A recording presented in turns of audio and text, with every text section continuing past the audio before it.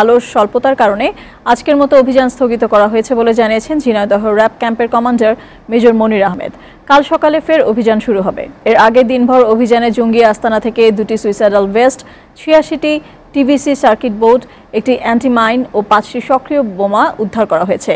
ঝিনাইদহ সদরের ধানহারিয়া চুয়াডাঙ্গা গ্রাম থেকে গতরাতে সেলিম ও প্রান্ত নামে 90 জেএমবির 2 সদস্যকে গ্রেফতার করে র্যাব। তাদের স্বীকারোক্তি অনুযায়ী সকাল 7টার দিকে চুয়াডাঙ্গা গ্রামের জঙ্গি আস্তানার সন্দেহে সেলিম ও প্রান্তর বাড়ি ঘিরে র্যাব অভিযান শুরু করে।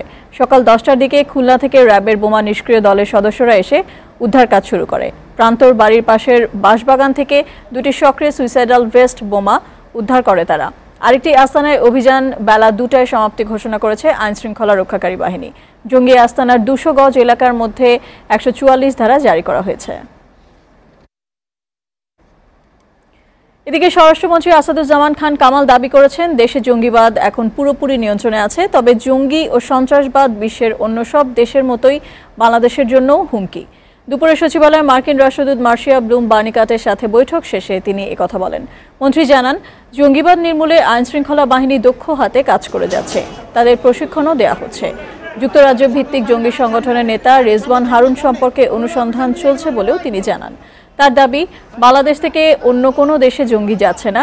যুক্তরাষ্ট্র বাংলাদেশকে সন্ত্রাসবাদ মোকাবেলায় তথ্য উপাত্ত দিয়ে সহায়তা করতে চাইলে তা গ্রহণ করা হবে বলেও জানান আসাদুজ্জামান খান কামাল। ল এনফোর্সমেন্ট এজেন্সির এরা ওয়েল ট্রেইনড এবং তারা ডেডিকেটেড, এবং সেম টাইম আমাদের intelligence department they are doing very well. And যেটা হয়েছে সেটা হলো আমাদের জনগণ সবসময় সহযোগিতা করছেন। আমরা বলছি আমাদের দেশের থেকে লোক আমাদের জানা মতো যায়নি, তোমাদের কাছে যদি লিস্ট থাকে আমাদের কাছে প্রোভাইড করো, আমরা তাদেরকে দেখব। রাজধানীর বনানীতে আলোচিত 2 ছাত্রী ধর্ষণ মামলার প্রধান অভিযুক্ত সাফাত আহমেদের গাড়ি চালক বিল্লাল হোসেন এবং দেহরক্ষী রহমত আলীকে রিমান্ডে নিয়েছে পুলিশ। বিকেলে ঢাকা মহানগর হাকিম লস্কর সোহেল রানা দুজনের রিমান্ড আবেদন মঞ্জুর করেন। এর আগে রেন্ট্রি হোটেল কর্তৃপক্ষ দাবি করেন, ছাত্রী ধর্ষণের ঘটনার সাথে তাদের কোনো সম্পৃক্ততা নেই। সকালে হোটেলের সংবাদ সম্মেলন ডেকে এমন দাবি করলেও সাংবাদিকদের কোনো প্রশ্নের জবাব দেননি হোটেলের ব্যবস্থাপনা পরিচালক H.M. আদনান হারুন। বিস্তারিত রুবিনা মোস্তফার প্রতিবেদনে। রাজধানী বনানীতে 2 ছাত্রী ধর্ষণের ঘটনা প্রকাশ হওয়ার পর আলোচনায় উঠে আসে হোটেল রেইনট্রি। এই হোটেলের 700 ও 701 নম্বর কক্ষেই ধর্ষণের ঘটনা ঘটে বলে উল্লেখ করা হয় মামলার এজাহারে। সোমবার হোটেলটিতে অভিযান চালায় শুল্ক গোয়েন্দারা, জব্দ করা হয় বিদেশি মদ। পরদিন সংবাদ সম্মেলন ডাকে হোটেল কর্তৃপক্ষ। হোটেলের ব্যবস্থাপনা পরিচালক ও সংসদ সদস্য B.H. হারুনের ছেলে H.M. আদনান হারুন জানান, তাদের হোটেলে ধর্ষণের ঘটনা জানা নেই, কেউ তাদের কাছে কোনো অভিযোগও করেননি। Due to the unexpected and the untoward incident that is believed to have taken place in a hotel beyond our knowledge, we vehemently condemn such heinous offence which has allegedly been committed in the place, which is our bread and butter. তবে সাংবাদিকদের অধিকাংশ প্রশ্নের জবাব এড়িয়ে যান তারা। হোটেলে কোনো অপরাধ হয়েছে কিনা তারও জবাব দেননি কর্তৃপক্ষ। হোটেলের প্রত্যেকটি কক্ষ সাউন্ড প্রুফ হওয়ার কারণে কক্ষের ভিতরে কোনো অপরাধ সংঘটিত হলে হোটেল কর্মচারীদের পক্ষে বাহির থেকে সেটা উপলব্ধি করার সুযোগ ছিল না। 700 এবং 701 নং সুইটে ভিকটিমদের সাথে এই ন্যাক্কারজনক অপরাধ সংঘটিত হয়েছে কিনা তা আদালতে প্রমাণিত হবে এবং আইন শৃঙ্খলা রক্ষাকারী বাহিনী তদন্ত করেছে। এদিকে 2 ছাত্রীকে ধর্ষণের অভিযোগে করা মামলায় আসামি সাফাত আহমেদের গাড়ি চালক বিল্লাল হোসেনের 4 দিন এবং দেহরক্ষী রহমত আলীর 3 দিন রিমান্ড মঞ্জুর করেছে আদালত। মঙ্গলবার ঢাকা মহানগর হাকিম লস্কর সোহেল রানা এ আদেশ দেন। আদালত উভয় পক্ষ শুনে একজন বেলালের ড্রাইভার তাকে 4 দিনের পুলিশ রিমান্ড মঞ্জুর করেছে এবং দেহরক্ষী রহমত আলী তাকে 3 দিনের পুলিশ রিমান্ড মঞ্জুর করেছে। কিছু আলামত থেকে উদ্ধার হয়েছে, যদি উদ্ধার হয়ে থাকে এবং ইতিমধ্যে এজাহারে বর্ণিত 2 জন আসামি গ্রেপ্তার হয়েছে। এখন এদের বিরুদ্ধে এজাহারের বডিতে কোথাও যে ধারা মামলা রুজু করা হয়েছে সেই ধারা কোনো সুস্পষ্ট অভিযোগ উল্লেখ নাই।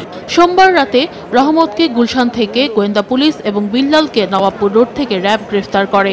এখনো পলাতক রয়েছেন অপর এক আসামি মেকার্স ইভেন্ট ম্যানেজমেন্ট ফার্মের স্বত্বাধিকারী নাইম আশরাফ। এছাড়া ধর্ষণ মামলার প্রধান আসামি সাফাত আহমেদ ও সাদমান সাকিব পুলিশ হেফাজতে রয়েছেন। রুবিনা মোস্তফা, SATV, ঢাকা। বাজারে নিত্যপণ্যের দাম বাড়ার মধ্যে মূল্যস্ফীতি কমছে বলে দাবি পরিকল্পনা মন্ত্রীর। চলতি অর্থবছরে জানুয়ারি থেকে মার্চ এই 3 মাসে মূল্যস্ফীতির হার দাঁড়িয়েছে 5.28%, যা গেল অক্টোবর ডিসেম্বরে ছিল 5.32%। সকালে জাতীয় অর্থনৈতিক পরিষদের নির্বাহী কমিটি একনেক সভা শেষে তিনি এসব তথ্য জানান। প্রধানমন্ত্রী শেখ হাসিনার সভাপতিত্বে 2724 কোটি টাকার 8টি উন্নয়ন প্রকল্প অনুমোদন দিয়েছে একনেক। বিস্তারিত জানাচ্ছেন শরীফ ইমতিয়াজ। গত অর্থবছরে জানুয়ারি থেকে মার্চ এই 3 মাসে দেশে মূল্যস্ফীতির হার ছিল 5.78%, আর 2016-17 অর্থবছরে ঠিক একই সময়ে মূল্যস্ফীতি 0.5 কমে 5.28% হয়েছে, যা গেল অক্টোবর ডিসেম্বর মেয়াদের চেয়ে 0.4% কম। প্রধানমন্ত্রী শেখ হাসিনার সভাপতিত্বে একনেক সভায় এসব তথ্য জানানো হয়। বৈঠকে বিদ্যুৎ উৎপাদন নিরবিচ্ছিন্ন করতে সিলেট গ্যাস টারবাইন পাওয়ার প্ল্যান্টে বরাদ্দ বাড়ানো, কৃষিপণ্য ডাল মশলা আমদানি কমিয়ে দেশীয়ভাবে উৎপাদন করা সহ 8টি উন্নয়ন প্রকল্পের বরাদ্দ দেয়া হয়। এসব উন্নয়ন প্রকল্পে সরকারকে খরচ গুনতে হবে 2724 কোটি টাকা। পরে বৈঠকের বিস্তারিত তুলে ধরেন পরিকল্পনা মন্ত্রী আ.হ.ম মুস্তফা কামাল। 150 মেগাওয়াটের যে এক্সিস্টিং পাওয়ার প্ল্যান্টটি আছে, এটাকে আমরা 225 পর্যন্ত নিতে পারবো। অত্যন্ত ভালো একটি প্রকল্প আমরা নিয়ে এসেছি আজকে। আমাদের উন্নত মানের ডাল, তেল, মশলা, বীজ উৎপাদন, এগুলোর সংরক্ষণ এবং বিতরণ আমাদের আরো অর্থবহ করতে হবে। চলতি অর্থ বছরের তৃতীয় প্রান্তিকে মূল্যস্ফীতির হার কমেছে বলেও জানান তিনি। কম্পারিজনের চেষ্টা করলে আমরা দেখতে পাই আমাদের এই বছরের থার্ড কোয়ার্টারে যেখানে পরিমাণ 5.28 ভাগ, একই সময় এর আগের বছর গত বছরের জানুয়ারি মার্চ এই কোয়ার্টারে আমাদের মূল্যস্ফীতির পরিমাণ ছিল 5.78%, এবং মোটামুটিভাবে আমরা জানতে পারি, আমরা বুঝতে পারি যে আমাদের বেশি বাড়বে না। তথ্য প্রযুক্তিকে মানুষের আরও কাছে পৌঁছে দিতে মহিলাদের কারিগরিভাবে প্রশিক্ষিত করতে তথ্য আপা নামে নতুন প্রকল্পেরও অনুমোদন দিয়েছে একনেক। শরীফ ইমতিয়াজ, SATV, ঢাকা। পাকিস্তানের চোখ দিয়ে বাংলাদেশ ভারত সম্পর্ক মূল্যায়নের সুযোগ নেই বলে মনে করেন তথ্যমন্ত্রী হাসানুল হক ইনু।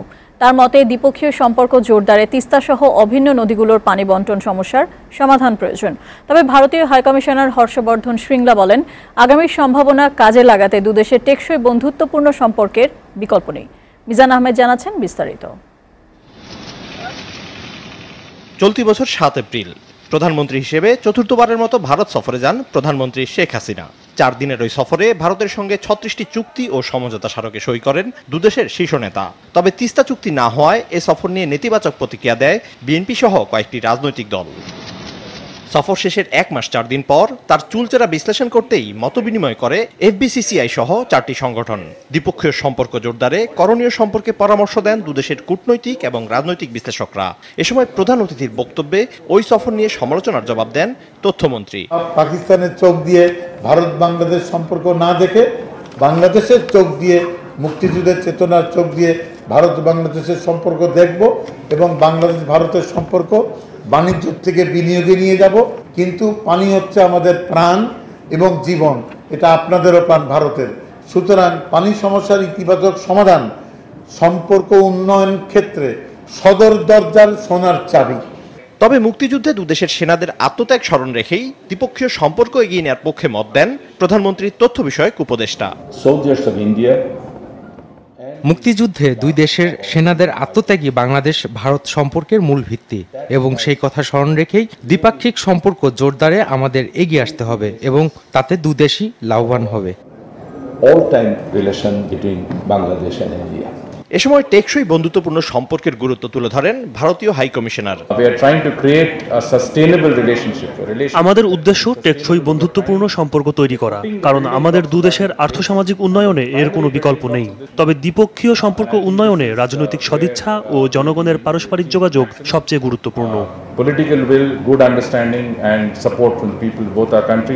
দ্বিপক্ষীয় সম্পর্ক জোরদারে মুক্তিযোদ্ধারা সেতু হিসেবে কাজ করবে এমন মত দিয়ে ভারতীয় হাইকমিশনার জানান, প্রতি বছর 100 মুক্তিযোদ্ধাকে বিনামূল্যে চিকিৎসা এবং তাদের উত্তরসূরি 10,000 শিক্ষার্থীকে দেওয়া হবে 46 কোটি টাকা মূল্যের শিক্ষাবৃত্তি। বাংলাদেশ 46 crore টাকা। আপসিং, মিজান আহমেদ, SATV, ঢাকা। আওয়ামী বিরোধী সব শক্তি ঐক্যবদ্ধ হয়েছে, তাই আগামী জাতীয় নির্বাচনে বড় ধরনের প্রতিদ্বন্দ্বিতা হবে বলে মনে করেন আওয়ামী লীগের সাধারণ সম্পাদক ওবায়দুল কাদের। এদিকে স্বাস্থ্যমন্ত্রী মোহাম্মদ নাসিম জানিয়েছেন, আগামী নির্বাচনে হেরে গেলেও তা মেনে নেবে আওয়ামী লীগ। মানুল শোভন জানাচ্ছেন বিস্তারিত। 17ই মে আওয়ামী লীগ সভানেত্রী শেখ হাসিনার স্বদেশ প্রত্যাবর্তন দিবস। আর এই দিবসটি উপলক্ষে ঢাকা বিশ্ববিদ্যালয়ের ছাত্র শিক্ষক কেন্দ্রে আলোচনা সভার আয়োজন করে ছাত্রলীগ। এতে যোগ দিয়ে বিএনপির ভিশন 2030-র সমালোচনা করেন আওয়ামী লীগ সাধারণ সম্পাদক। আওয়ামী লীগের রাজনৈতিক ধারা অনুসরণ করতে পারলে বিএনপিতে ইতিবাচক পরিবর্তন আসবে বলেও মনে করেন ওবায়দুল কাদের। এমন চাঙ্গা হয়েছে ভীষণের বদৌলতে, এখন এই ভীষণ কি নিজেরা নিজেদেরকে ঠেকিয়ে বলে পুলিশ সভা পণ্ড করেছে। আগামী নির্বাচনও হবে একেবারে সহজ, কঠিন প্রতিদ্বন্দ্বিতা করে আওয়ামী লীগ বিরোধী সকল শক্তি একটা মঞ্চে গিয়ে ঐক্যবদ্ধ। এদিকে সকালে একই স্থানে সিরাজগঞ্জের শিক্ষার্থীদের অনুষ্ঠানে যোগ দিয়ে স্বাস্থ্যমন্ত্রী মোহাম্মদ নাসিম জানান, আগামী নির্বাচনে অংশ না নিলে আবারও বড় ধরনের ভুল করবে বিএনপি। নির্বাচন ইনশাল্লাহ হবে এবং সেই নির্বাচনে আপনারা আসুন, একেবারে নিরপেক্ষ ইলেকশন হবে ইনশাল্লাহ। জনগণ যে রায় দেবে আমরা মেন তবে একটা কথা বলতে চাই, এই নির্বাচন ইনশাল্লাহ আওয়ামী লীগ জয়লাভ করবে, আওয়ামী লীগ দল জয়লাভ করবে, শেখ হাসিনা জয়লাভ করবে ইনশাল্লাহ। বিচার বিভাগ নিয়ে বিএনপির অভিযোগ প্রত্যাখ্যান করে নাসিম আরো বলেন, বর্তমানে বিচার বিভাগ পূর্ণ স্বাধীনতা ভোগ করছে। বাংলাদেশ। মানুল শোভন, S.A.TV, ঢাকা। আগামী জাতীয় নির্বাচনে জিততে সাংগঠনিক দুর্বলতা কাটিয়ে উঠতে দলের নেতাকর্মীদের আহ্বান জানিয়েছেন জাতীয় পার্টির চেয়ারম্যান হুসেইন মোহাম্মদ এরশাদ। সকালে দলের ঢাকা মহানগর উত্তর নবগঠিত কমিটির পরিচিতি সভায় তিনি কথা বলেন। আরো জানাচ্ছেন জুনায়েদ আলী সাকি। রাজধানীর গুলশানের একটি কনভেনশন সেন্টারে এই পরিচিতি সভার আয়োজন করে জাতীয় পার্টি ঢাকা মহানগর উত্তর শাখা। এতে অংশ নিয়ে নবগঠিত জোটের সমালোচনার জবাব দেন জাতীয় পার্টির মহাসচিব রুহুল আমিন হাওলাদার। কাছের ঘরে থেকে কেউ ঢিল নিক্ষেপ করবেন না, তাহলে যে ফলাফল হয় সেটা কিন্তু আপনাদেরই পেতে হবে। তার পরিণতি কেমন হয় ভালো করেই জানেন। সেই অভিজ্ঞতা থেকে আমি সকলকে সতর্ক করি, আমরা আমাদের দল নিয়ে ব্যস্ত, আমরা জোট নিয়ে ব্যস্ত। পরে প্রধান অতিথির বক্তব্যে বিগত নির্বাচনে জাতীয় পার্টির ব্যর্থতা তুলে ধরেন দলের চেয়ারম্যান হুসেইন মোহাম্মদ এরশাদ। পাশাপাশি আগামী জাতীয় নির্বাচনের প্রস্তুতি নিতে নেতাকর্মীদের আহ্বান জানান তিনি। ভোট কিন্তু ভোটার আসবে, ভোটটা দিতে পারবে কিনা, সে ভোট কিন্তু আমরা রক্ষা করতে পারবো কিনা, প্রশাসন দিতে পারবো কিনা, তার জন্য পরিবহনের প্রয়োজন। আমাদের সে পরিবহনের অভাব রয়েছে।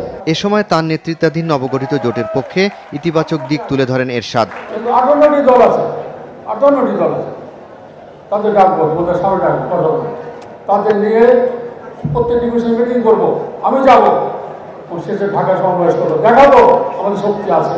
দলকে গতিশীল করতে সারা দেশের কমিটিতে নতুন মুখকে প্রাধান্য দেওয়ার কথা জানান সাবেক এই রাষ্ট্রপতি। Junaid Ali Psaki, S.A.TV, Dhaka. Rule নিষ্পত্তি না হওয়া পর্যন্ত রাজধানীর যাত্রাবাড়ি ও দারুসালাম থানায় বিএনপি চেয়ারপারসন বেগম খালেদা জিয়ার নাশকতার 3 মামলার কার্যক্রম স্থগিত করেছে হাইকোর্ট। বিচারপতি মোহাম্মদ মিফতাউদ্দিন চৌধুরী ও বিচারপতি A.N.M. বশিরুল্লাহর বেঞ্চ রুল সহ এ আদেশ দেয়। অভিযোগপত্র আমলে নেওয়ার বৈধতা চ্যালেঞ্জ করে খালেদা জিয়া আবেদন করেন। শুনানি শেষে 3 মামলায় অভিযোগ আমলে নেওয়ার আদেশ কেন বাতিল করা হবে না তাও জানতে চাওয়া হয়েছে রুলে। বিএনপি চেয়ারপারসনের আইনজীবীরা জানান, 2015 সালের 5 জানুয়ারি নিজ কার্যালয়ে অবরুদ্ধ থাকার পরও শুধুমাত্র রাজনৈতিক হয়রানির উদ্দেশ্যে এসব মামলায় জড়ানো হয়েছে তাকে। অন্যদিকে হাইকোর্টের এ আদেশের বিপক্ষে আপিল বিভাগে আবেদনের কথা জানিয়েছে রাষ্ট্রপক্ষ। বেগম খালেদার বিরুদ্ধে দায়েরকৃত 3টা মামলা, 2টো হলো যাত্রাবাড়ি থানার, 1টা হলো দারুসালাম থানার মৃত্যু মামলার কার্যক্রম কেন বাতিল করা হবে না, অবৈধ ঘোষণা করা হয় না, এই মামলা রুল ইস্যু করেছে এবং রুল নিষ্পত্তি না হওয়া পর্যন্ত মামলা কার্যক্রম স্থগিত করেছে মাননীয়। কারাবন্দীদের মানবাধিকার ও জীবনমান উন্নয়নে সরকার কাজ করছে বলে জানিয়েছেন স্বরাষ্ট্রমন্ত্রী আসাদুজ্জামান খান কামাল। সকালে রাজধানীর একটি হোটেলে 4 দিনের 4র্থ এশিয়া প্রশান্ত মহাসাগরীয় অঞ্চলের সংশোধনাগার ব্যবস্থাপকদের সম্মেলনের উদ্বোধনী অনুষ্ঠানে তিনি একথা জানান। স্বাগতিক বাংলাদেশ ছাড়াও পাকিস্তান, মালয়েশিয়া, ফিলিপিন ও থাইল্যান্ড সহ 14টি দেশের 28 জন প্রতিনিধি অংশ নিচ্ছেন সম্মেলনে। বিস্তারিত জানাচ্ছেন মহসিন কবির। কারাগারের নিরাপত্তা ও মানবিক চাহিদার ভারসাম্য শিরোনামে আয়োজিত এই সম্মেলনে অংশ নেওয়া দেশগুলো কারাগারের বিভিন্ন কর্মকাণ্ড ও সেবা নিয়ে অভিজ্ঞতা বিনিময় করছেন। এছাড়া শ্রীলঙ্কা সম্মেলনের প্রস্তাবগুলো নিয়েও পর্যালোচনা হবে এতে। প্রথম দিনের অনুষ্ঠানে স্বরাষ্ট্রমন্ত্রী বলেন, পশ্চিমা দেশগুলোতে বন্দীদের শ্রেণীবিন্যাসের যে বৈজ্ঞানিক উপায় রয়েছে সেটি বাংলাদেশে নেই। এ বিষয়ে কাজ করতে আগ্রহী তারা। আমরা জানি বন্দীদের থাকার জায়গা নিরাপত্তা বিভিন্ন স্তরের উপর নির্ভর করে। এখানে অনেক সুবিধাও রয়েছে। আমরা এর নেতিবাচক দিকগুলো কাটিয়ে উঠতে চেষ্টা করছি।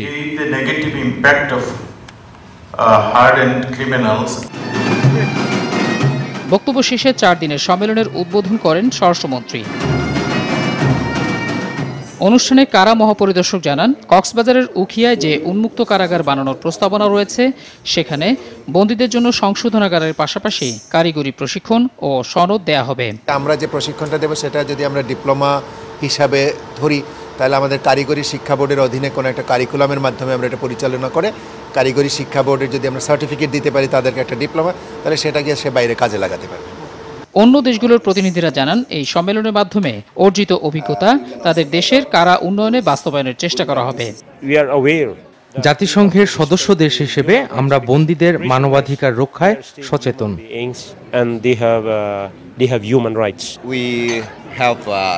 আমাদের বেশ কিছু সমস্যা রয়েছে বন্দীদের নিয়ে, তাই আমরা বন্দীদের শ্রেণীবিন্যাসের চেষ্টা করছি। কম্বোডিয়ায় ধারণ ক্ষমতার 1.5 গুণ বন্দী রয়েছে। এই সমস্যা দ্রুত সমাধান করতে হলে সুযোগ সুবিধা আরও বাড়াতে হবে। আগামী 19 মে শেষ হবে চতুর্থবারের মতো অনুষ্ঠিত এশীয় প্যাসিফিক অঞ্চলের এই সম্মেলন। মহসিন কবির, SATV, ঢাকা। এইচএসসিতে ভর্তির নীতিমালা কেন অবৈধ ঘোষণা করা হবে না তা জানতে চেয়ে রুল জারি করেছে হাইকোর্ট। বিচারপতি সালমা মাসুদ চৌধুরী ও বিচারপতি AKM জহিরুল হকের বেঞ্চ এই রুল জারি করেন। পাশাপাশি রাজধানীর ভিকারুন্নেসা নূন স্কুল অ্যান্ড কলেজ নিজস্ব পদ্ধতিতে পরীক্ষা নিয়ে এইচএসসিতে শিক্ষার্থী ভর্তি করতে পারবে বলে আদেশ দিয়েছে হাইকোর্ট। এর আগে সোমবার 2017-2018 শিক্ষাবর্ষে ফলাফলের ভিত্তিতে উচ্চ মাধ্যমিকে ভর্তির বিষয়ে শিক্ষা মন্ত্রণালয়ের জারি করা সার্কুলার রাজধানীর হলিক্রস, নটরডেম ও সেন্ট জোসেফ কলেজের ক্ষেত্রে 6 মাসের জন্য স্থগিত করে হাইকোর্ট। শিক্ষা মন্ত্রণালয়ের জন্য 2% এই শর্তটা রেখে তারা এই নীতিমালাটা করে। এই নীতিমালাটা আমি বৈধতা চ্যালেঞ্জ করে রিট করেছি এবং আজকের শুনানি অন্তে সন্তুষ্ট হয়ে রুল জারি করেন যে উচ্চ মাধ্যমিক ভর্তি নীতিমালা 2017 কেন অবৈধ ঘোষণা করা হবে না। কক্সবাজারের চকরিয়া ও সদর উপজেলায় সড়ক দুর্ঘটনায় কলেজ ছাত্রসহ 3 জন নিহত হয়েছে। সকালে কক্সবাজার চট্টগ্রাম মহাসড়কের চকরিয়ায় যাত্রীবাহী মাইক্রোবাসের ধাক্কায় মোটরসাইকেল আরোহী ব্যবসায়ী ওমর হানিফ চৌধুরী নিহত হন। অপরদিকে সকাল 11:30টার দিকে নলবিলা এলাকায় শ্যামলী পরিবহনের একটি বাসের চাপায় অজ্ঞাত পরিচয়ে এক বৃদ্ধ মারা যান। এদিকে সকালে কক্সবাজার চট্টগ্রাম মহাসড়কের লিংক রোড এলাকায় মিনিবাসের ধাক্কায় টেকনাফের কলেজ ছাত্র সাদেক গুরুতর আহত হয়েছে। পরে তাকে কক্সবাজার সদর মডেল থানা পুলিশ সদর হাসপাতালে নিয়ে গেলে সেখানেই তার মৃত্যু হয়।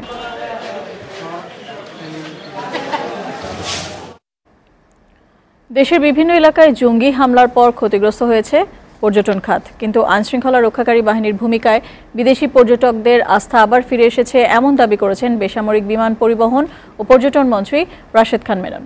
সকালে চট্টগ্রামে জাতিসংঘের বিশ্ব পর্যটন সংস্থা, এশিয়া ও প্যাসিফিক কমিশন এবং দক্ষিণ এশিয়া কমিশনের যৌথ সম্মেলনে উদ্বোধনী অনুষ্ঠানে তিনি এসব বলেন। অমিত দাসের ক্যামেরায় সোহাগ কুমার বিশ্বাসের প্রতিবেদন। পর্যটন শিল্পকে ব্র্যান্ডিং করতেই জাতিসংঘের বিশ্ব পর্যটন সংস্থার এই সম্মেলন। স্বাগতিক বাংলাদেশ সহ এতে অংশ নিচ্ছেন 21টি দেশের অন্তত 300 প্রতিনিধি। আন্তর্জাতিক এই সম্মেলনের জন্য সাগরের নীল জলরাশি আর সবুজ পাহাড়ে বেষ্টিত চট্টগ্রামকেই বেছে নিয়েছে পর্যটন মন্ত্রণালয়। আমরা হাতে হাত মিলিয়ে প্রাইভেট সেক্টর, পাবলিক সেক্টর এবং আপনারা যারা আছেন তারা যে থাকতে পারি আমাদের ট্যুরিজমের ডেভেলপমেন্ট।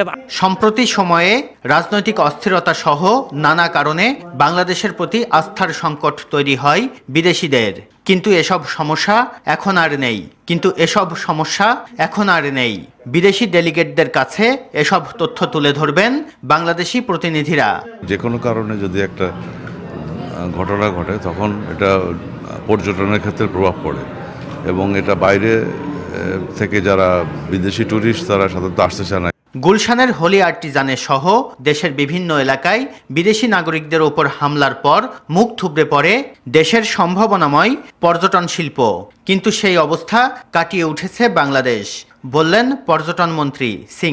হোলি আর্টিজানের পরে আমাদের এখানে বিদেশি টুরিস্টদের কমে গেছিল।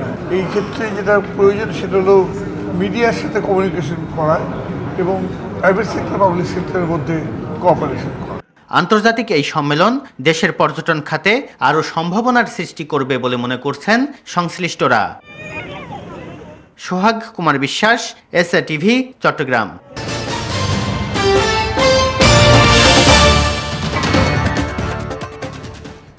প্রত্যক্ষ কর নির্ভর বাজেট প্রণয়ন আর তার বিপরীতে নাগরিক সুবিধা নিশ্চিতের বিষয়টি আগামী জাতীয় বাজেটে গুরুত্ব দেওয়া উচিত বলে মনে করে গবেষণা প্রতিষ্ঠান সুপ্র। সকালে ঢাকা রিপোর্টার্স ইউনিটি মিলনায়তনে কেমন বাজেট চাই শীর্ষক সংবাদ সম্মেলনে সংগঠনের নেতারা এ দাবি করেন। শিল্প খাতে মোট বাজেটের 20% বা জিডিপির 6% বরাদ্দ নিশ্চিতের দাবি জানান তারা। এছাড়াও জেলা বাজেটের সমন্বয়ে কেন্দ্রীয় বাজেট প্রণয়ন করার পরামর্শ দেন তারা। এতে সংগঠনের চেয়ারপারসন SM হারুনুর রশিদ লাল, সাধারণ সম্পাদক MA কাদের সহ অনেকেই বক্তব্য রাখেন।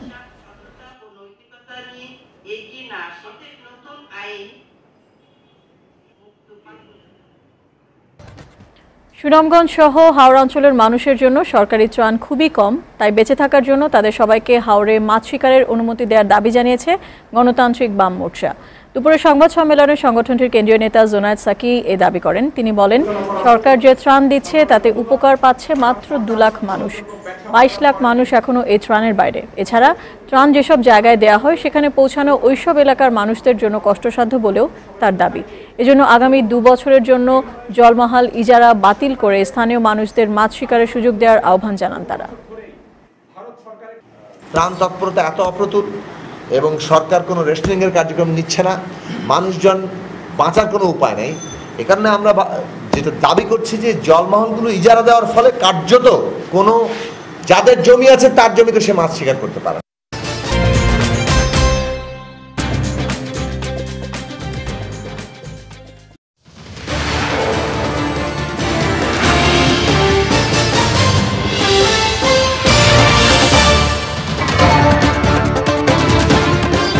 আমন্ত্রণ সন্ধ্যার SATV সংবাদে আপনাদের সঙ্গে আছি আমি দিলরুবা।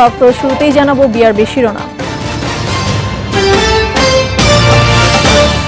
ঝিনাইদহে জঙ্গি আস্তানায় অভিযান স্থগিত, 2 জন আটক, সুইসাইডাল ভেস্ট ও 5টি বোমা উদ্ধার, জঙ্গি নিয়ন্ত্রণে আছে দাবি স্বরাষ্ট্রমন্ত্রীর। বনানীতে ছাত্রী ধর্ষণ মামলার প্রধান অভিযুক্ত সাফাতের গাড়ি চালক ও দেহরক্ষী রিমান্ডে, ঘটনার সাথে সম্পৃক্ত না থাকার দাবি রেইনট্রি হোটেলের।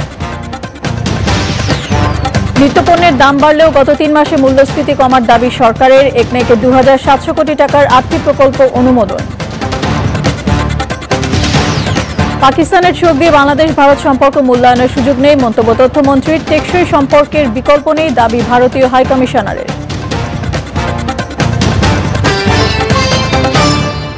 গ্লিসারিন সমৃদ্ধ তিব্বত 570 সাবান, সব যুগের সেরা সাবান। ঝিনাইদহ সদর উপজেলার চুয়াডাঙ্গা গ্রামে 2টি জঙ্গি আস্তানা ঘিরে অভিযান স্থগিত করা হয়েছে। আলোর স্বল্পতার কারণে আজকের মতো অভিযান স্থগিত করা হয়েছে বলে জানিয়েছেন ঝিনাইদহ র্যাব ক্যাম্পের কমান্ডার মেজর মনির আহমেদ। কাল সকালে ফের অভিযান শুরু হবে। এর আগে দিনভর অভিযানে জঙ্গি আস্তানা থেকে 2টি suicidal vest, 86টি TVC circuit board, একটি অ্যান্টিমাইন ও 5টি সক্রিয় বোমা উদ্ধার করা হয়েছে। ঝিনাইদহ সদরের ধানহারিয়া চুয়াডাঙ্গা গ্রাম থেকে গতরাতে সেলিম ও প্রান্ত নামে 90 জেএমবির 2 সদস্যকে গ্রেফতার করে র্যাব। তাদের স্বীকারোক্তি অনুযায়ী সকাল 7টার দিকে চুয়াডাঙ্গা গ্রামের জঙ্গি আস্তানা সন্দেহে সেলিম ও প্রান্তর বাড়ি ঘিরে র্যাব অভিযান শুরু করে। সকাল 10টার দিকে খুলনা থেকে র্যাবের বোমা নিষ্ক্রিয় দলের সদস্যরা এসে উদ্ধার কাজ শুরু করে। প্রান্তর বাড়ির পাশের বাঁশবাগান থেকে 2টি সক্রিয় সুইসাইডাল ভেস্ট বোমা উদ্ধার করে তারা। আরেকটি আস্তানায় অভিযান বেলা 2টায় সমাপ্তি ঘোষণা করেছে আইন শৃঙ্খলা রক্ষাকারী বাহিনী। জঙ্গি আস্তানার 200 গজ এলাকার মধ্যে 144 ধারা জারি করা হয়েছে। এদিকে স্বরাষ্ট্রমন্ত্রী আসাদুজ্জামান খান কামাল দাবি করেছেন, দেশে জঙ্গিবাদ এখন পুরোপুরি নিয়ন্ত্রণে আছে, তবে জঙ্গি ও সন্ত্রাসবাদ বিশ্বের অন্য সব দেশের মতোই বাংলাদেশের জন্য হুমকি। দুপুরে সচিবালয়ে মার্কিন রাষ্ট্রদূত মার্শিয়া ব্লুম বার্নিকাটের সাথে বৈঠক শেষে তিনি একথা বলেন। মন্ত্রী জানান, জঙ্গিবাদ নির্মূলে আইনশৃঙ্খলা বাহিনী দক্ষ হাতে কাজ করে যাচ্ছে, তাদের প্রশিক্ষণও দেওয়া হচ্ছে। যুক্তরাজ্য ভিত্তিক জঙ্গি সংগঠনের নেতা রেজওয়ান হারুন সম্পর্কে অনুসন্ধান চলছে বলেও তিনি জানান। তার দাবি, বাংলাদেশ থেকে অন্য কোনো দেশে জঙ্গি যাচ্ছে না। যুক্তরাষ্ট্র বাংলাদেশকে সন্ত্রাসবাদ মোকাবেলায় তথ্য উপাত্ত দিয়ে সহায়তা করতে চাইলে তা গ্রহণ করা হবে বলেও জানান আসাদুজ্জামান খান কামাল।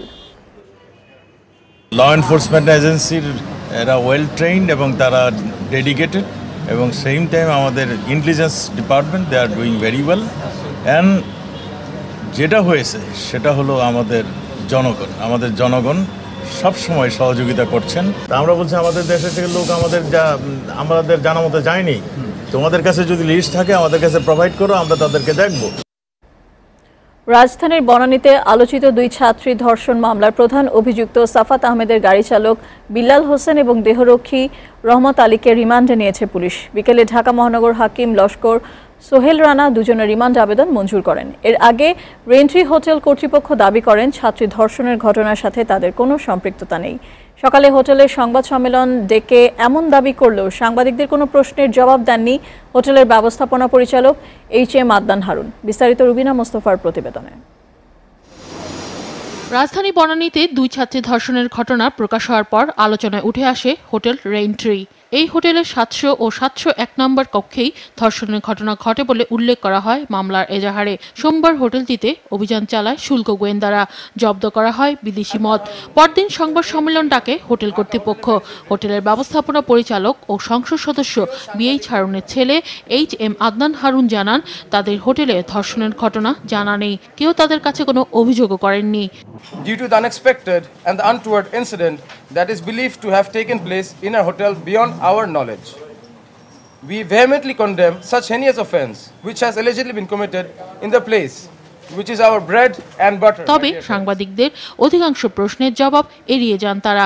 হোটেলে কোনো অপরাধ হয়েছে কিনা তারও জবাব দেননি কর্তৃপক্ষ। হোটেলের প্রত্যেকটি কক্ষ সাউন্ড প্রুফ হওয়ার কারণে কক্ষের ভিতরে কোনো অপরাধ সংঘটিত হলে হোটেল কর্মচারীদের পক্ষে বাহির থেকে সেটা উপলব্ধি করার সুযোগ ছিল না। 700 এবং 701 নং সুইটে ভিকটিমদের সাথে এই ন্যাক্কারজনক অপরাধ সংঘটিত হয়েছে কিনা তা আদালতে প্রমাণিত হবে এবং আইন শৃঙ্খলা রক্ষাকারী বাহিনী তদন্ত করেছে।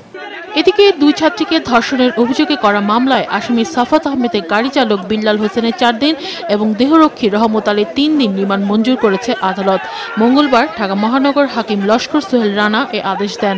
আদালত উভয় পক্ষ শুনে একজন বেলালের ড্রাইভার তাকে 4 দিনের পুলিশ রিমান্ড মঞ্জুর করেছে এবং দেহরক্ষী রহমত আলী তাকে 3 দিনের পুলিশ রিমান্ড মঞ্জুর করেছে। কিছু আলামত থেকে উদ্ধার হয়েছে, যদি উদ্ধার হয়ে থাকে এবং ইতিমধ্যে এজাহারে বর্ণিত 2 জন আসামি গ্রেপ্তার হয়েছে। এখন এদের বিরুদ্ধে এজাহারের বডিতে কোথাও যে ধারায় মামলাটি রুজু করা হয়েছে সেই ধারায় কোনো সুস্পষ্ট অভিযোগ উল্লেখ নাই। সোমবার রাতে রহমতকে গুলশান থেকে গোয়েন্দা পুলিশ এবং বিল্লালকে নবাবপুর রোড থেকে র্যাব গ্রেফতার করে। এখনো পলাতক রয়েছেন অপর এক আসামি মেকার্স ইভেন্ট ম্যানেজমেন্ট ফার্মের স্বত্বাধিকারী নাইম আশরাফ। এছাড়া ধর্ষণ মামলার প্রধান আসামি সাফাত আহমেদ ও সাদমান সাকিব পুলিশ হেফাজতে রয়েছেন। রুবিনা মোস্তফা, SATV, ঢাকা।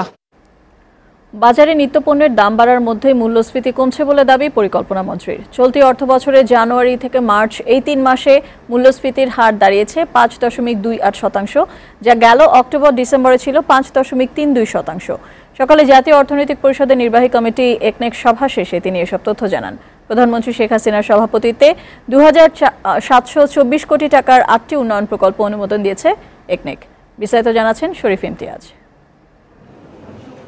গত অর্থবছরে জানুয়ারি থেকে মার্চ এই 3 মাসে দেশে মূল্যস্ফীতির হার ছিল 5.78%, আর 2016-17 অর্থবছরে ঠিক একই সময়ে মূল্যস্ফীতি 0.5 কমে 5.28% হয়েছে, যা গেল অক্টোবর ডিসেম্বর মেয়াদের চেয়ে 0.4% কম। প্রধানমন্ত্রী শেখ হাসিনার সভাপতিত্বে একনেক সভায় এসব তথ্য জানানো হয়। বৈঠকে বিদ্যুৎ উৎপাদন নিরবিচ্ছিন্ন করতে সিলেট গ্যাস টারবাইন পাওয়ার প্ল্যান্টে বরাদ্দ বাড়ানো, কৃষিপণ্য ডাল মশলা আমদানি কমিয়ে দেশীয়ভাবে উৎপাদন করা সহ 8টি উন্নয়ন প্রকল্পের বরাদ্দ দেয়া হয়। এসব উন্নয়ন প্রকল্পে সরকারকে খরচ গুনতে হবে 2724 কোটি টাকা। পরে বৈঠকের বিস্তারিত তুলে ধরেন পরিকল্পনা মন্ত্রী আ.হ.ম মুস্তফা কামাল। 150 মেগাওয়াটের যে এক্সিস্টিং পাওয়ার প্ল্যান্টটি আছে এটাকে আমরা 225 পর্যন্ত নিতে পারবো। অত্যন্ত ভালো একটি প্রকল্প আমরা নিয়ে এসেছি আজকে। আমাদের উন্নত মানের ডাল, তেল, মশলা, বীজ উৎপাদন এগুলোর সংরক্ষণ এবং বিতরণ আমাদের আরো অর্থবহ করতে হবে। চলতি অর্থ বছরের তৃতীয় প্রান্তিকে মূল্যস্ফীতির হার কমেছে বলেও জানান তিনি।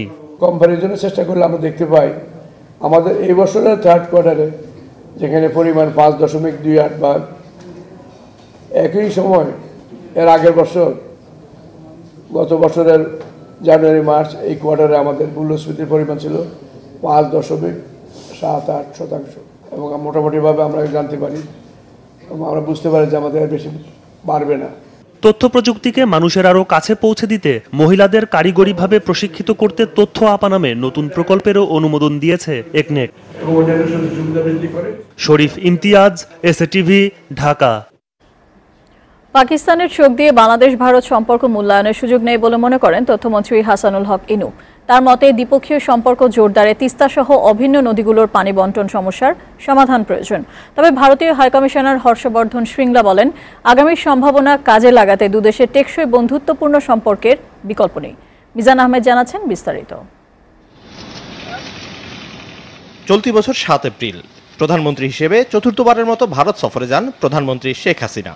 4 দিনের ওই সফরে ভারতের সঙ্গে 36টি চুক্তি ও সমঝোতা স্মারকে সই করেন দুদেশের শীর্ষ নেতা। তবে তিস্তা চুক্তি না হওয়ায় এ সফর নিয়ে নেতিবাচক প্রতিক্রিয়া দেয় বিএনপি সহ কয়েকটি রাজনৈতিক দল। সফর শেষের 1 মাস 4 দিন পর তার চুলচেরা বিশ্লেষণ করতেই মতবিনিময় করে FBCCI সহ 4টি সংগঠন। দ্বিপক্ষীয় সম্পর্ক জোরদারে করণীয় সম্পর্কে পরামর্শ দেন দুদেশের কূটনৈতিক এবং রাজনৈতিক বিশ্লেষকরা। এ সময় প্রধান অতিথির বক্তব্যে ওই সফর নিয়ে সমালোচনার জবাব দেন তথ্যমন্ত্রী। পাকিস্তানের চোখ দিয়ে ভারত বাংলাদেশ সম্পর্ক না দেখে বাংলাদেশের চোখ দিয়ে, মুক্তিযুদ্ধের চেতনার চোখ দিয়ে ভারত বাংলাদেশের সম্পর্ক দেখব এবং বাংলাদেশ ভারতের সম্পর্ক বাণিজ্য থেকে বিনিয়োগে নিয়ে যাব। কিন্তু পানি হচ্ছে আমাদের প্রাণ এবং জীবন, এটা আপনাদেরও প্রাণ ভারতের। সুতরাং পানি সমস্যার ইতিবাচক সমাধান সম্পর্ক উন্নয়ন ক্ষেত্রে সদর দরজার সোনার চাবি। তবে মুক্তিযুদ্ধে দুদেশের সেনাদের আত্মত্যাগ স্মরণ রেখেই দ্বিপক্ষীয় সম্পর্ক এগিয়ে নেওয়ার পক্ষে মত দেন প্রধানমন্ত্রীর তথ্য বিষয়ক উপদেষ্টা। মুক্তিযুদ্ধে দুই দেশের সেনাদের আত্মত্যাগী বাংলাদেশ ভারত সম্পর্কের মূল ভিত্তি, এবং সেই কথা স্মরণ রেখেই দ্বিপাক্ষিক সম্পর্ক জোরদারে আমাদের এগিয়ে আসতে হবে এবং তাতে দুই দেশই লাভবান হবে। এ সময় টেকসই বন্ধুত্বপূর্ণ সম্পর্কের গুরুত্ব তুলে ধরেন ভারতীয় হাইকমিশনার। আমাদের উদ্দেশ্য টেকসই বন্ধুত্বপূর্ণ সম্পর্ক তৈরি করা, কারণ আমাদের দুদেশের আর্থসামাজিক উন্নয়নে এর কোনো বিকল্প নেই। তবে দ্বিপক্ষীয় সম্পর্ক উন্নয়নে রাজনৈতিক সদিচ্ছা ও জনগণের পারস্পরিক যোগাযোগ সবচেয়ে গুরুত্বপূর্ণ। দ্বিপক্ষীয় সম্পর্ক জোরদারে মুক্তিযোদ্ধারা সেতু হিসেবে কাজ করবে এমন মত দিয়ে ভারতীয় হাইকমিশনার জানান, প্রতি বছর 100 মুক্তিযোদ্ধাকে বিনামূল্যে চিকিৎসা এবং তাদের উত্তরসূরি 10,000 শিক্ষার্থীকে দেওয়া হবে 46 কোটি টাকা মূল্যের শিক্ষাবৃত্তি। আফসিং, মিজান আহমেদ, SATV, ঢাকা। আওয়ামী বিরোধী সব শক্তি ঐক্যবদ্ধ হয়েছে, তাই আগামী জাতীয় নির্বাচনে বড় ধরনের প্রতিদ্বন্দ্বিতা হবে বলে মনে করেন আওয়ামী লীগের সাধারণ সম্পাদক ওবায়দুল কাদের। এদিকে স্বাস্থ্যমন্ত্রী মোহাম্মদ নাসিম জানিয়েছেন, আগামী নির্বাচনে হেরে গেলেও তা মেনে নেবে আওয়ামী লীগ। মানুল শোভন জানাচ্ছেন বিস্তারিত। 17 মে আওয়ামী লীগ সভানেত্রী শেখ হাসিনার স্বদেশ প্রত্যাবর্তন দিবস। আর এই দিবসটি উপলক্ষে ঢাকা বিশ্ববিদ্যালয়ের ছাত্র শিক্ষক কেন্দ্রে আলোচনা সভার আয়োজন করে ছাত্রলীগ।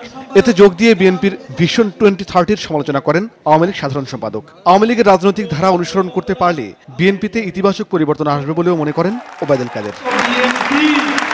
এমন চাঙ্গা হয়েছে ভীষণের বদৌলতে, এখন এই ভীষণটি নিজেরা নিজেদেরকে ঠেকিয়ে বলে পুলিশ সভা পণ্ড করেছে। আগামী নির্বাচনও হবে একেবারে সহজ, কঠিন প্রতিদ্বন্দ্বিতা করে আওয়ামী লীগ বিরোধী সকল শক্তি একটা মঞ্চে গিয়ে ঐক্যবদ্ধ। এদিকে সকালে একই স্থানে সিরাজগঞ্জের শিক্ষার্থীদের অনুষ্ঠানে যোগ দিয়ে স্বাস্থ্যমন্ত্রী মোহাম্মদ নাসিম জানান, আগামী নির্বাচনে অংশ না নিলে আবারও বড় ধরনের ভুল করবে বিএনপি। নির্বাচন ইনশাআল্লাহ হবে এবং সেই নির্বাচনে আপনারা আসুন, একেবারে নিরপেক্ষ ইলেকশন হবে ইনশাআল্লাহ। জনগণ যে রায় দেবে আমরা মেনে নেব। তবে একটা কথা বলতে চাই, এই নির্বাচন ইনশাল্লাহ আওয়ামী লীগ জয়লাভ করবে, আওয়ামী লীগ দল শেখ হাসিনা জয়লাভ করবে ইনশাল্লাহ। বিচার বিভাগ নিয়ে বিএনপির অভিযোগ প্রত্যাখ্যান করে নাসিম আরো বলেন, বর্তমানে বিচার বিভাগ পূর্ণ স্বাধীনতা ভোগ করছে। মাইনুল শোভন, SATV, ঢাকা। আগামী জাতীয় নির্বাচনে জিততে সাংগঠনিক দুর্বলতা কাটিয়ে উঠতে দলের নেতাকর্মীদের আহ্বান জানিয়েছেন জাতীয় পার্টির চেয়ারম্যান হুসেইন মোহাম্মদ এরশাদ। সকালে দলের ঢাকা মহানগর উত্তর নবগঠিত কমিটির পরিচিতি সভায় তিনি কথা বলেন। আরও জানাচ্ছেন জুনায়েদ আলী সাকি। রাজধানীর গুলশানের একটি কনভেনশন সেন্টারে এই পরিচিতি সভার আয়োজন করে জাতীয় পার্টি ঢাকা মহানগর উত্তর শাখা। এতে অংশ নিয়ে নবগঠিত জোটের সমালোচনার জবাব দেন জাতীয় পার্টির মহাসচিব রুহুল আমিন হাওলাদার। কাছের ঘরে থেকে কেউ ঢিল নিক্ষেপ করবেন না, তাহলে যে ফলাফল হয় সেটা কিন্তু আপনাদেরই পেতে হবে। তার পরিণতি কেমন হয় ভালো করেই জানেন। সেই অভিজ্ঞতা থেকে আমি সকলকে সতর্ক করব, আমরা আমাদের দল নিয়ে ব্যস্ত, আমরা জোট নিয়ে ব্যস্ত। পরে প্রধান অতিথির বক্তব্যে বিগত নির্বাচনে জাতীয় পার্টির ব্যর্থতা তুলে ধরেন দলের চেয়ারম্যান হুসেইন মোহাম্মদ এরশাদ। পাশাপাশি আগামী জাতীয় নির্বাচনের প্রস্তুতি নিতে নেতাকর্মীদের আহ্বান জানান তিনি। ভোট কিন্তু ভোটার আসবে, ভোটার দিতে পারবে কিনা, সে ভোট কিন্তু আমরা রক্ষা করতে পারবো কিনা, প্রশাসন দিতে পারবো কিনা, তার জন্য পরিবহনের প্রয়োজন। আমাদের সে পরিবহনের অভাব রয়েছে। এ সময় তার নেতৃত্বাধীন নবগঠিত জোটের পক্ষে ইতিবাচক দিক তুলে ধরেন এরশাদ। 58টি দল আছে, 58টি দল আছে, তাদের ডাকবো, ভোটের সামনে ডাকবো, তাদের নিয়ে প্রত্যেকটি বিষয়ে মিটিং করবো, আমি যাবো, শেষে ঢাকা সমাবেশ করবো, দেখাবো আমাদের শক্তি আছে। দলকে গতিশীল করতে সারা দেশের কমিটিতে নতুন মুখকে প্রাধান্য দেওয়ার কথা জানান সাবেক এই রাষ্ট্রপতি।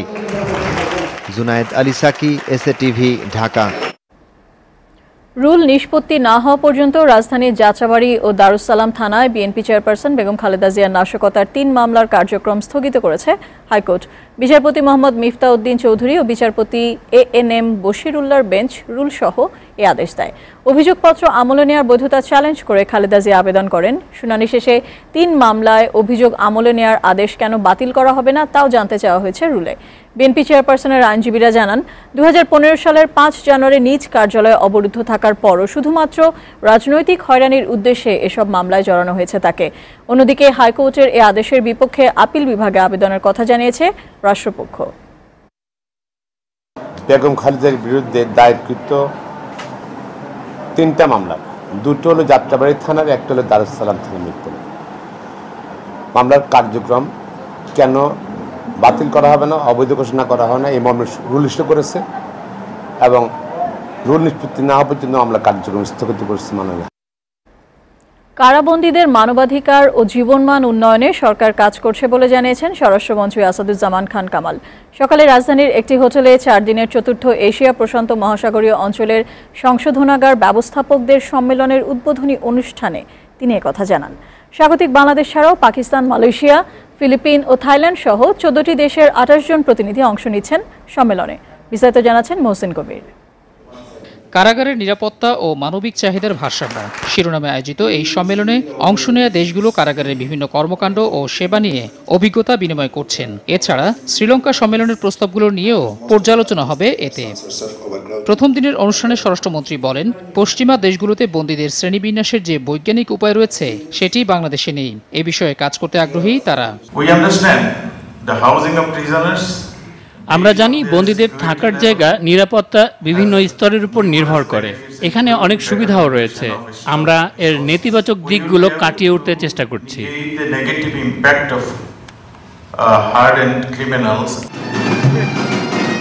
বক্তব্য শেষে 4 দিনের সম্মেলনের উদ্বোধন করেন স্বরাষ্ট্রমন্ত্রী।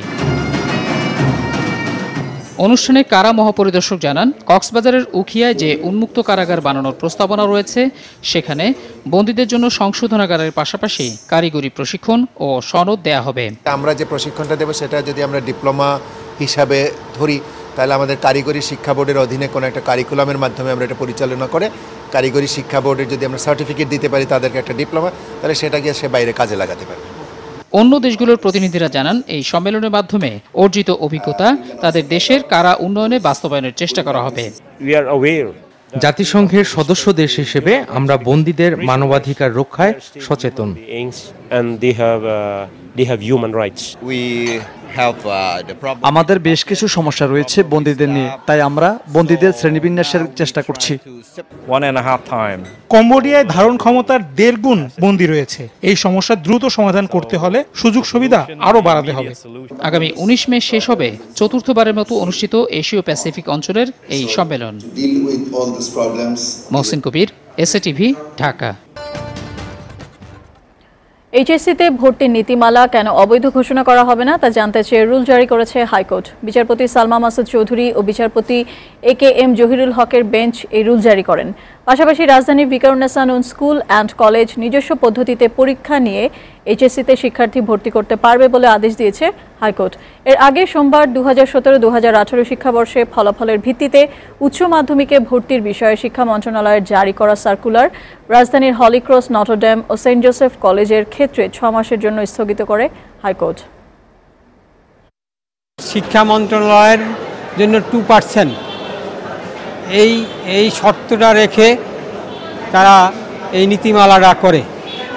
এই নীতিমালাটা আমি বৈধতা চ্যালেঞ্জ করে রিট করেছি এবং আজকের শুনানি অন্তে সন্তুষ্ট হয়ে রুল জারি করেন যে উচ্চ মাধ্যমিক ভর্তি নীতিমালা 2017 কেন অবৈধ ঘোষণা করা হবে না। কক্সবাজারের চকরিয়া ও সদর উপজেলায় সড়ক দুর্ঘটনায় কলেজ ছাত্রসহ 3 জন নিহত হয়েছে। সকালে কক্সবাজার চট্টগ্রাম মহাসড়কের চকরিয়ায় যাত্রীবাহী মাইক্রোবাসের ধাক্কায় মোটরসাইকেল আরোহী ব্যবসায়ী ওমর হানিফ চৌধুরী নিহত হন। অপরদিকে সকাল 11:30টার দিকে নলবিলা এলাকায় শ্যামলী পরিবহনের একটি বাসের চাপায় অজ্ঞাত পরিচয়ে এক বৃদ্ধ মারা যান। এদিকে সকালে কক্সবাজার চট্টগ্রাম মহাসড়কের লিংক রোড এলাকায় মিনিবাসের ধাক্কায় টেকনাফের কলেজ ছাত্র সাদেক গুরুতর আহত হয়েছে। পরে তাকে কক্সবাজার সদর মডেল থানা পুলিশ সদর হাসপাতালে নিয়ে গেলে সেখানেই তার মৃত্যু হয়।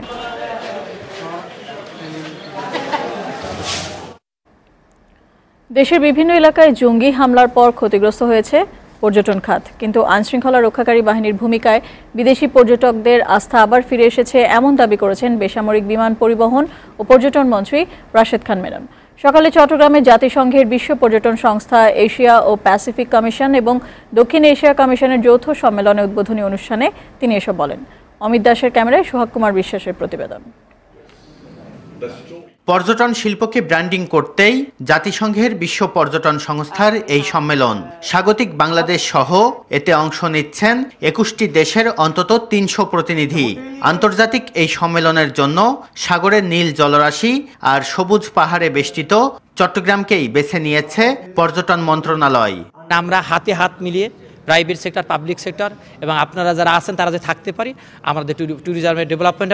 সম্প্রতি সময়ে রাজনৈতিক অস্থিরতা সহ নানা কারণে বাংলাদেশের প্রতি আস্থার সংকট তৈরি হয় বিদেশিদের, কিন্তু এসব সমস্যা এখন আর নেই। বিদেশি ডেলিগেটদের কাছে এসব তথ্য তুলে ধরবেন বাংলাদেশি প্রতিনিধিরা। যে কোনো কারণে যদি একটা ঘটনা ঘটে তখন এটা পর্যটনের ক্ষেত্রে প্রভাব পড়ে এবং এটা বাইরে থেকে যারা বিদেশি ট্যুরিস্ট তারা সাধারণত আসতে চায় না। গুলশানের হোলি আর্টিজানে সহ দেশের বিভিন্ন এলাকায় বিদেশি নাগরিকদের উপর হামলার পর মুখ থুবড়ে পড়ে দেশের সম্ভাবনাময় পর্যটন শিল্প, কিন্তু সেই অবস্থা কাটিয়ে উঠেছে বাংলাদেশ, বললেন পর্যটন মন্ত্রী সিং। হোলি আর্টিজানের পরে আমাদের এখানে বিদেশি টুরিস্টদের কমে গেছিল। এই ক্ষেত্রে যেটা প্রয়োজন সেটা হলো মিডিয়ার সাথে কমিউনিকেশন করা এবং প্রাইভেট সেক্টর, পাবলিক সেক্টরের মধ্যে কোঅপারেশন করা। আন্তর্জাতিক এই সম্মেলন দেশের পর্যটন খাতে আরও সম্ভাবনার সৃষ্টি করবে বলে মনে করছেন সংশ্লিষ্টরা। সোহাগ কুমার বিশ্বাস, SATV, চট্টগ্রাম।